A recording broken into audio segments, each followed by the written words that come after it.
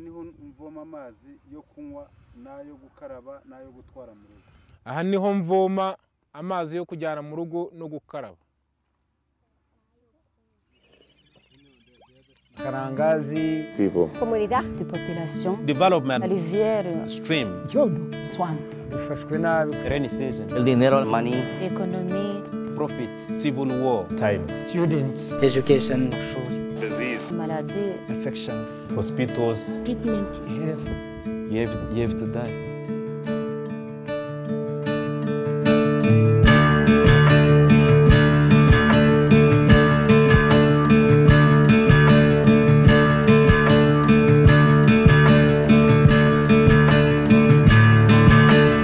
People got diseases like Dolor de estómago.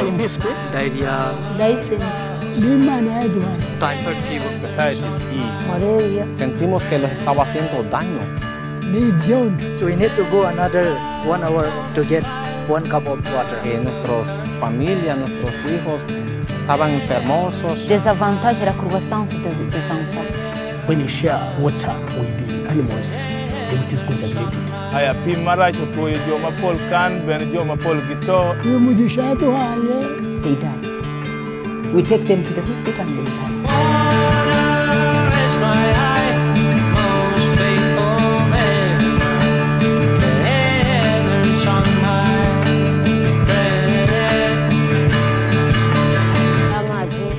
Water. To consume it. The highest problem. Dirty water affects education in very many ways. The water we use is so dirty. It is salty and we share it with the cow. Amazi mabi atera mu nda, agatera malaria nk'imibi yiturutse yo ku mugoroba. That's why some perform poorly in their classes. Turebye ikibazo giterwa no gukoresha amazi mabi bigira ingaruka kuri abanyeshuri bacu. We cannot catch up with the syllabus when these kids are sick. La peine des enseignants qui ne méritent pas le salaire ou le bon résultat à cause des maladies des enfants. Every morning we have jerrycans whereby we send children to go there and fetch water. Abana bamwe twajya nko kuvamo nk'amazi yo gukoropa amashuri. It is very difficult to carry the jerrycan of water. When others are studying, you can be in the hospital.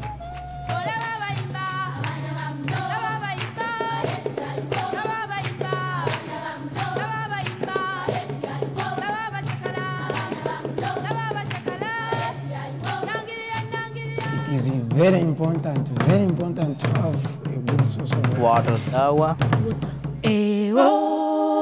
Dugu chemi sang ananga baro adugu diaba.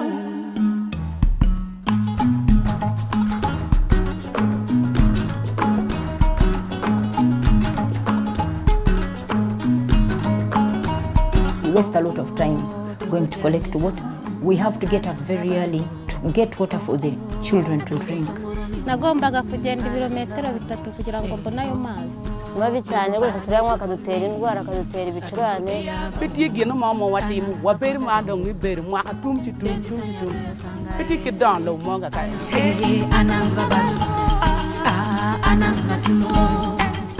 Por cierto, el agua es agua purificada, es cara. A veces no tenemos el dinero al alcance para estar comprando agua. Even some of the parents don't have the capacity of taking their children for treatment.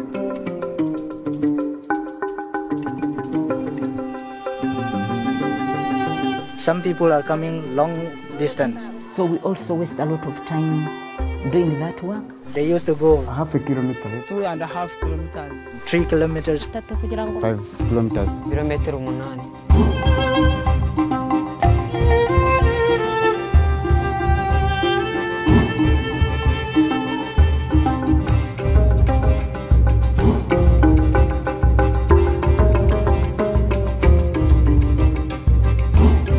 Without water, no development can take place.